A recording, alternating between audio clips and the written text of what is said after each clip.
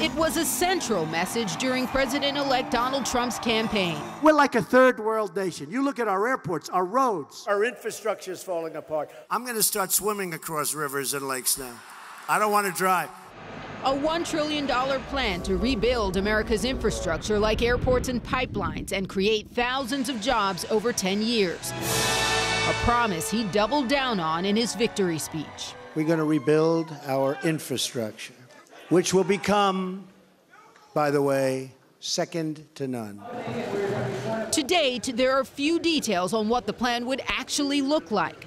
A $1 trillion investment could cover the cost of repairing and expanding the national highway system and aging bridges, but it still falls short of the $3.6 trillion needed to restore all of the nation's infrastructure.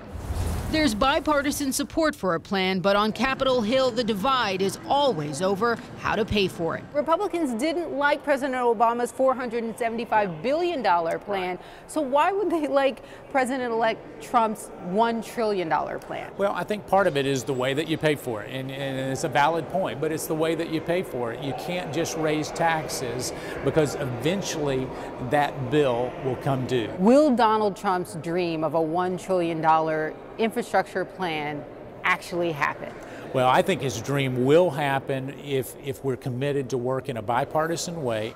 Trump hopes to entice the private sector to fund these projects with tax credits. But critics say the projects need to generate profits to sweeten the deal for private investors. And that could mean more toll roads and bridges. There will be a lot of local opposition to turning roads into toll roads just to do maintenance. And throwing tax credits at the problem would tend to move investment to new things rather than fixing the old things.